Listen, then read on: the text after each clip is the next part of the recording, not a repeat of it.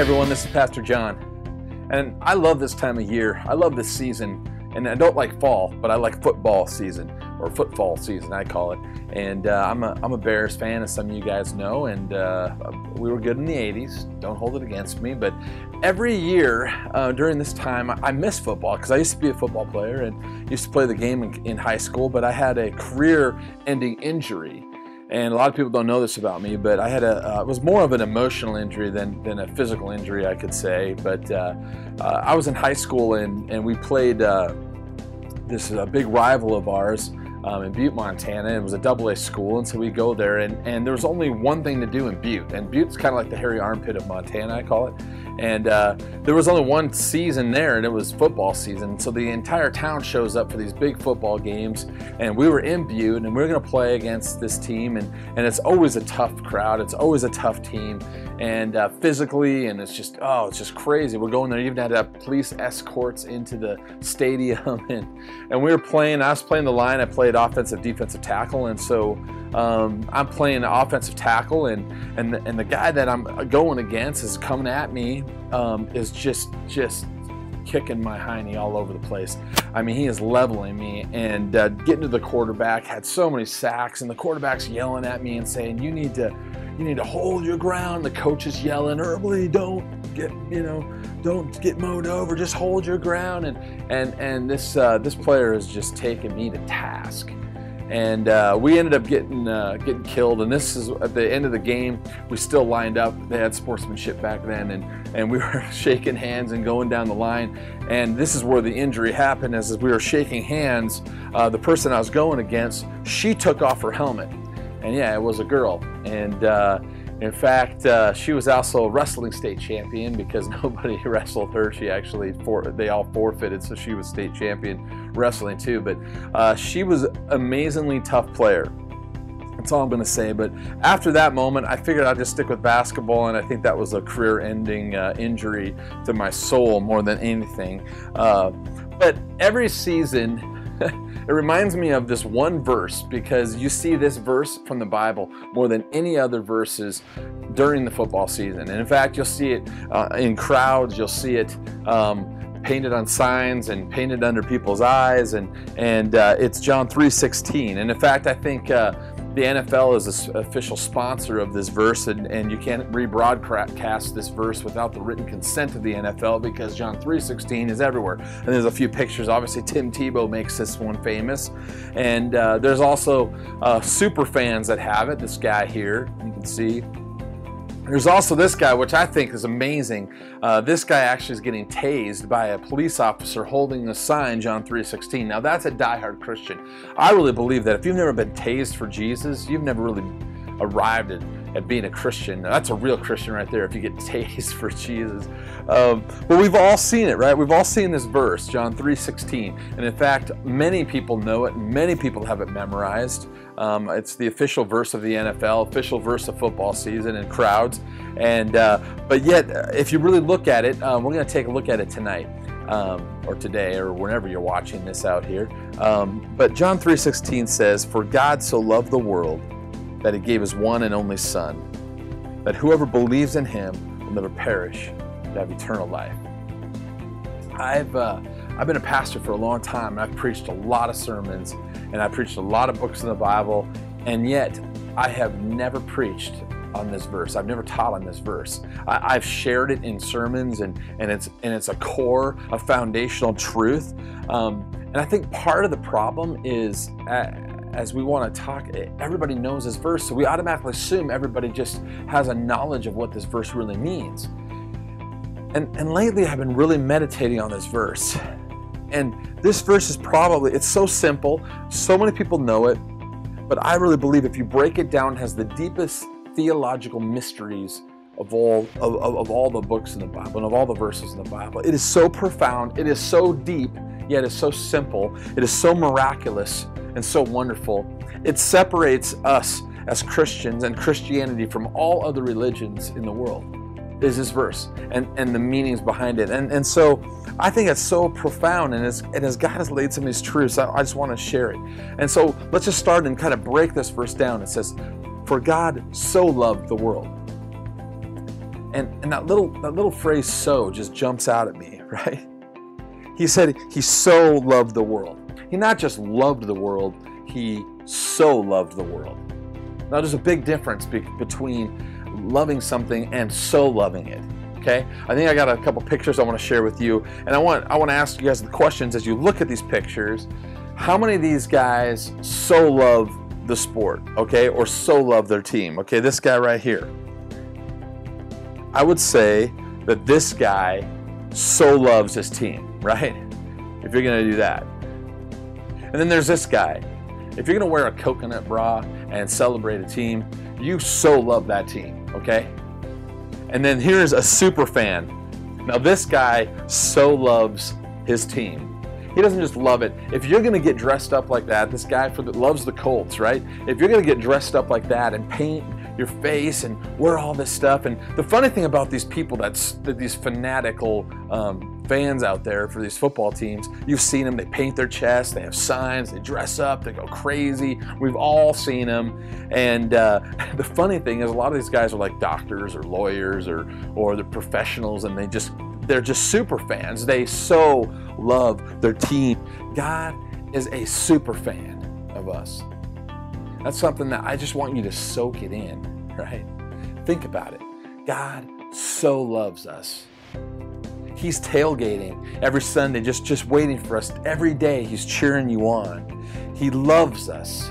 And the word love in the original language, and some of you guys know this, but the word loved in the Greek, the original language that the New Testament was written in.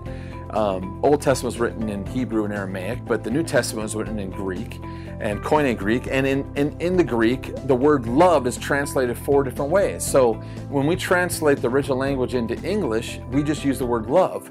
But there are 4 different words for the word love, and those 4 have 4 different totally meanings. Okay? And I know this gets kind of confusing, but let me use an example of a word that we all know in the English language, the word fine. Okay? Like, if somebody asks a guy, how you doing? And the guy uses the word fine, there's one definition. Okay? So if my buddy say, hey John, how you doing? I'm like, well, hey, I'm fine. That means I'm great, I'm good.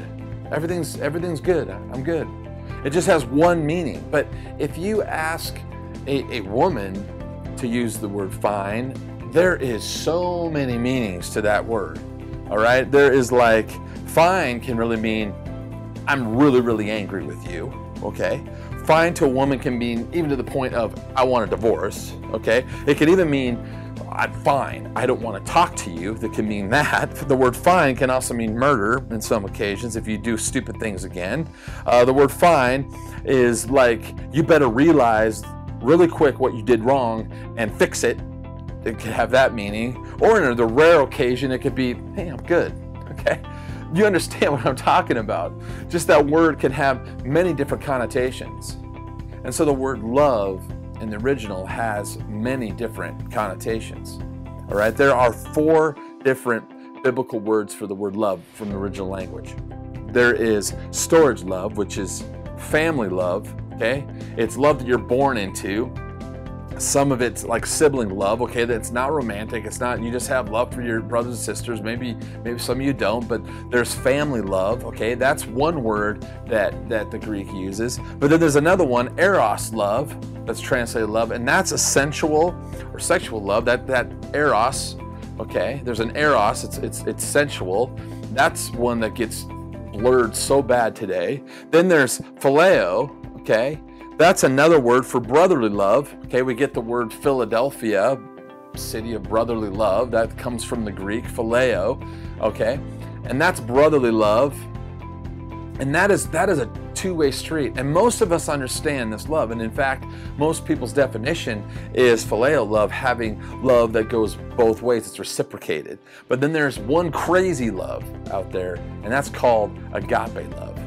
And that is exactly the word that's used in John 3:16. For God so superfan agape the world. I mean, that's an amazing statement. Agape love is absolutely unconditional. This love does not come natural to us because, and I can prove this, Because how hard is it to love somebody that doesn't love you back? It's very difficult. And in fact, you can love, but oftentimes in any relationship that we have a loving relationship, we want it to be reciprocated back. Agape love, I really believe outside of God, is completely not natural to us. We want love to be reciprocated, and yet God unconditionally, one directional loved the world. Agape, unconditional. And this just blows my mind because he loved the world knowing that the world doesn't love him back. There are going to be people that don't reciprocate that, but it doesn't matter. He is such a fan of us. Agape love is amazing. In Matthew chapter 22, verses 36 and 40, he uses another phrase, another agape love, and it says, "Teacher, which is the greatest commandment in the law?" Jesus replied, "Love," or agape, "the Lord your God with all your heart and with all your soul and with all your strength and all your mind." And 38, "This is the first and greatest commandment. And the second is this, love," agape, "your neighbor as yourself. All the law and the prophets hang on these two commandments." I really believe true agape love outside of God does not exist. I believe it only comes from God. And he says, I want you to love me. Just full on, super fanatical love towards God with all your heart, soul, strength, and mind. And then love your neighbor as yourself, even if they don't reciprocate it. That's a pretty powerful. And this is why I think some people have a hard time understanding God's love. Because we filter everything through how the world views love, whether it's more eros or phileo or brotherly love or sensual love. We feed off that, and so we translate God's love the same way. And we have to understand that if we all loved agape, just think at the church, loved God, agape, and loved the world. A lot of times we love God and we're so cool, but then it's like if we're going through stuff that we don't agree with, then we're like, oh, why are you doing this to me, God? We challenge it. It's conditional, and he's like, love me unconditional. Whether you have a good day or bad day, whether things are going well or you're struggling, love me. And I will love you back. And then love your neighbor as yourself without condition. That is very difficult. Very difficult. And then he goes on to say, so for God so agape the world. This word for world is cosmos, actually. And in this context, it literally means this, and I'll read the definition. The ungodly multitude, the whole mass of humanity alienated from God and therefore hostile to the cause of Christ. How hard is it to love hostile people? It's incredibly difficult.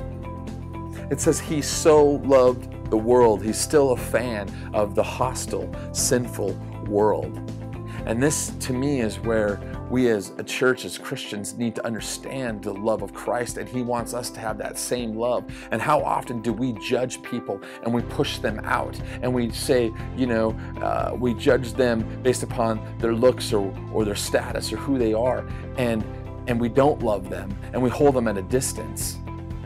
And God's like, no, he never did that. He never held us at a distance. He never held anybody, even a hostile world that hates him. There are people that will never reciprocate love to God. And yet he so loved that, how he gave his only son. He's such a super fan, and he so wants us to win eternally that he sent his only son, Jesus, to die. I mean, that is love. I mean, I look at my neighbors around me and I go, would I sacrifice my kid for one of them? My only daughter? Would I sacrifice her for them? I don't know if I could do it. And that is how radical love God has for us. That he sent his only son as a sacrifice for us because of our sin nature. That's amazing. And it says that whosoever believes in him will never perish. Whosoever means there are no limits. It's not a group of people. It's not like you have to do these rituals and these rules and he only likes good people. It's like that whoever believes in Jesus will never perish, but whoever receives that love. It's a gift of God. For the wages of sin is death, but the gift of God is eternal life through Jesus Christ. That's amazing, that the God of the universe, and this is where I want to close today, just for you to meditate on this today, that the God of the universe, think about this, the God of the universe is your number one fan. So I challenge you, if you're struggling with sin, want you to hear him cheering you on today. If you are battling depression, he's already won, and he's got the big megaphone in your life saying, you can do this, you can get through today. I'm cheering you on, and he is yelling. He is painting up like a super fan. He's got his chest painted with your number on it. If you're tired of the fight of life, and maybe you're just struggling today just to get through, he's holding up a sign, cheering you on. If maybe you've been hurt by love and the worldly love and the definitions and how we treat each other, and maybe you've gone through broken relationships and hurt, he's loving you unconditionally through it. You have somebody that is loving you no matter what. And all your failures, he's cheering you on.